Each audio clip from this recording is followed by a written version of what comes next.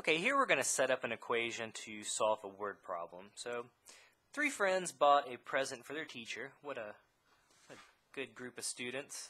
And it says they received a 15% discount, and after the 15% discount on the gift, they each paid $8. We want to know what was the original price of the gift. So, what was it before the discount? Well, I guess if you think about it, if we look at the original price, so I'm just going to kind of set up in words what I feel like we need to do. Right? If we look at the original price of the gift, and then we take away 15%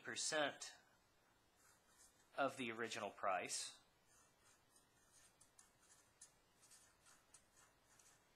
right, that's going to give us a 15% discount. That's going to equal, well, the total paid.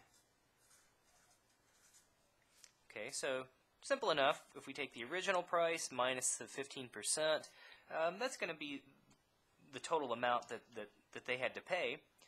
Well, let's call the original price, let's call that X. So if we take the original price X and subtract away 15% of the original price, well, 15% as a decimal will be 0.15, so we'll multiply that by X. So we have the original price minus 15% of the original price.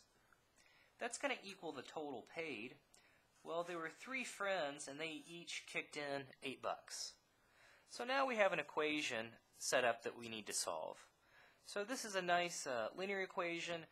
We can combine like terms on the left side. We have these like terms of x to the first power.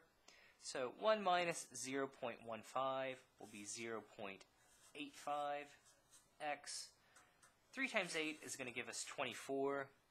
And now to simply get the x by itself, we can divide both sides by 0.85. 0.85. We're left with x on the left side. I'm going to round the right side because this is not a nice whole number. I'm getting this to be roughly equal to 28.24 after I round to the nearest penny. So it says the original price is roughly equal to $28.24.